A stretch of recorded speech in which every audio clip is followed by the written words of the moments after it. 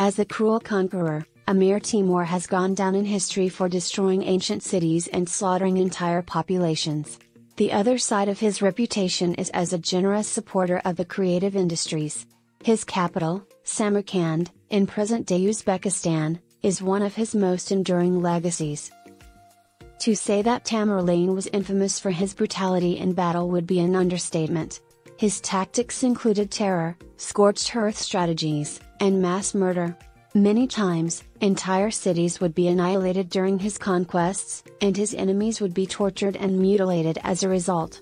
The complex life of Timur, who has been dead for over 600 years, has never ceased to intrigue historians. Welcome to Hallmark History, about Tamerlane.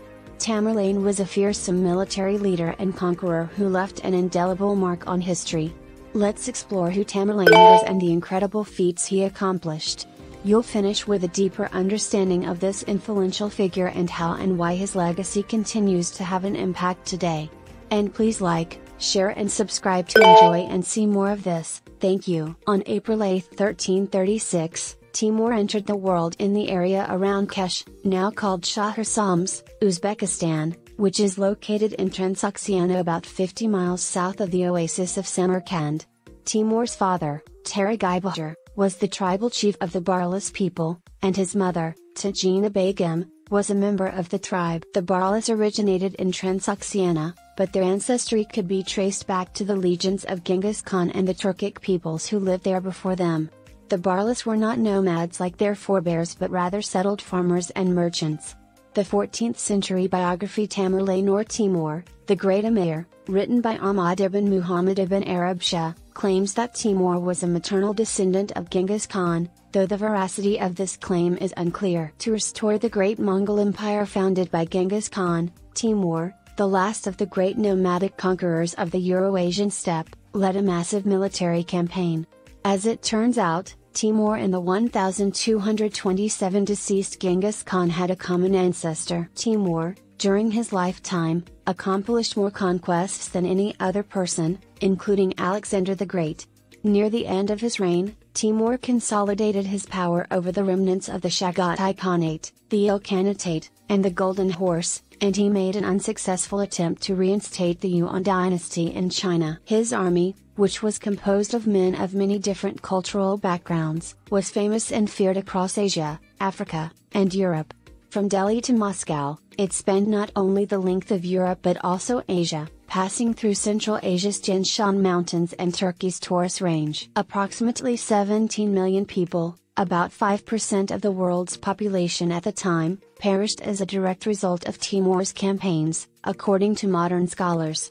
The chaotic rule of Timur paved the way for the more organized gunpowder empires to emerge in the late 15th and early 16th centuries. Timur was described as having a broad forehead and a big, powerful head. The full beard he sported contrasted with his pale, ruddy skin. According to his biographer Sharaf Adan, Timur was shot in the right leg and right arm while stealing sheep when he was in his 20s, leaving him lame in both legs and unable to use his right hand for the rest of his life. That's why we call him Timur Ilan, in Persian, Timur the Lame. Despite his limp, he still managed to take over all of Chagatai's ancestral land before he turned 35. With his independence declared at Balkh, he made Samarkand his capital. Timur did speak 2 or 3 languages, such as Turkic and Persian, and arranged to have history books read to him as he ate dinner, but there is no evidence that he ever learned to read or write. He is a man of great intelligence and is a huge fan of the arts, particularly architecture and gardening. He enjoyed the game of chess so much that he came up with an enhanced variant in which 2 times as many pieces are used on a board with 110 squares.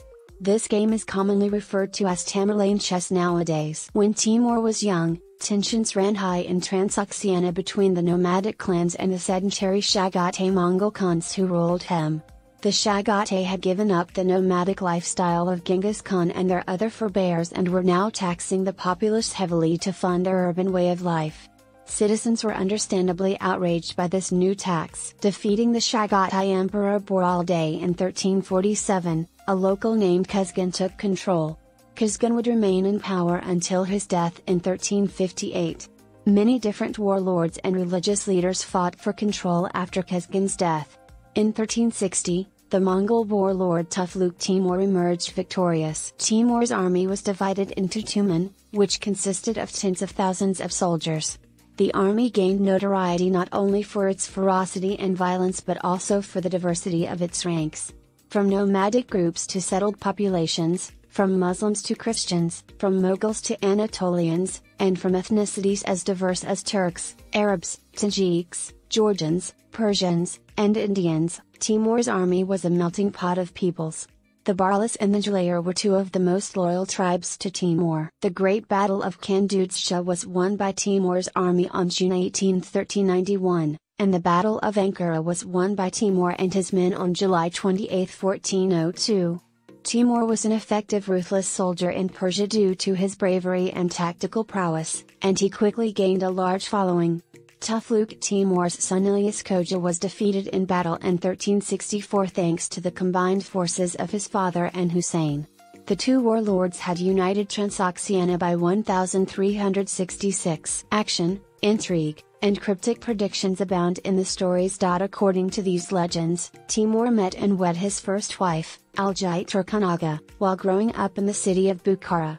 Around the year 1370, she passed away, and after that, he wedded several of the daughters of Emir Hussein Karahanaz, an adversarial leader, among whom was Sarai Mulk. Over the course of his conquests, Timur married or otherwise acquired dozens of women whose former husbands or fathers he had killed. Timur was able to launch an assault on his former ally Husayn.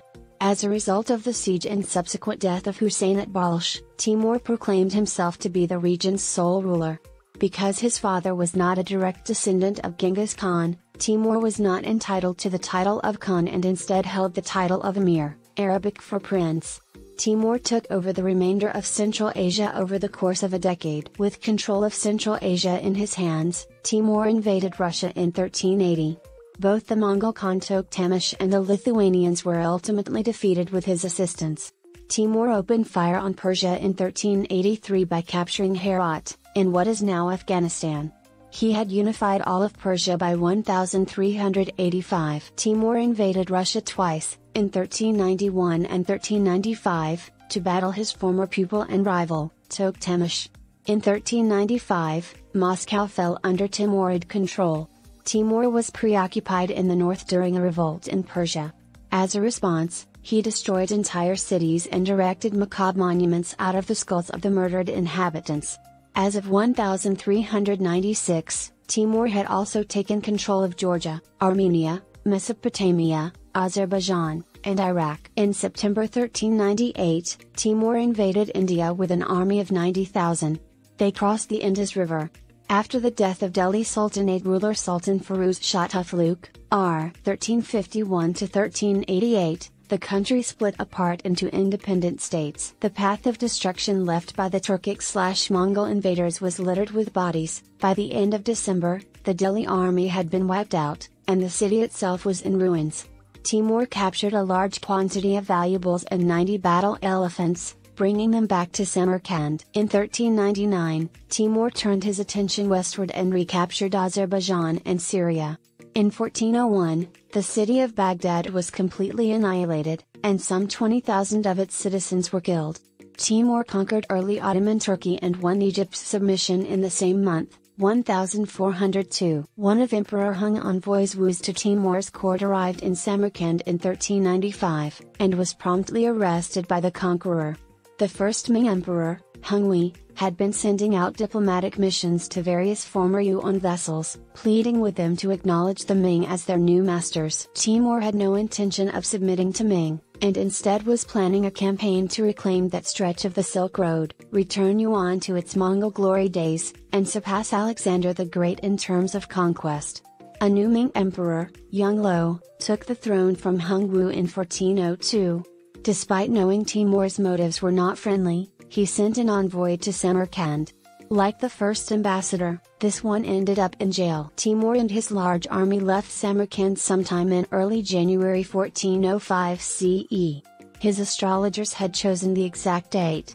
He was already well into old age at this point, and his body was too frail to support his walking. Actually, he wasn't even on a horse, a litter carried him around. The trip was draining, However, and by the time Timur arrived in Uttar in late January, he was in terrible shape. He didn't make it past Uttar. On either February 17 or 18, 1405 he passed away there. His burial at the Gur Mira in Samarkand followed after his body was returned there. His goal appears to have been to make Samarkand, his capital, the first Islamic city. According to historical accounts from the time, 19 million people were killed by Timur's armies. It's likely an exaggeration, but Timur did appear to take pleasure in killing people for the sake of killing them. The Conqueror warned his dozens of sons and grandsons not to fight for the throne before he died, but they did so anyway. Timur's grandson Oleg Beg, 1393–1449, reigned 1447–1449, was the most influential member of the Timurid dynasty. He was also a respected scholar and astronomer. However, Oleg was a poor leader and was eventually killed by his own son in 1449. The descendants of Timur fared better in India, where in 1526 Babur established the Mughal dynasty. Until the British expelled them in 1857, the Mughals ruled India.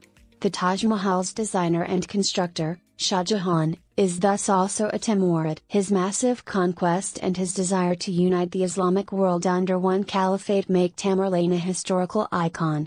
He was an outstanding leader, an influential monarch, and a supporter of the creative and scientific communities. The many monuments and buildings he oversaw will remain as a reminder of his reign to future generations. Thank you for taking the time to visit Hallmark History and watch on this remarkable man and his enduring impact on history. We appreciate your interest and enthusiasm tremendously. Please don't forget to like, share and subscribe.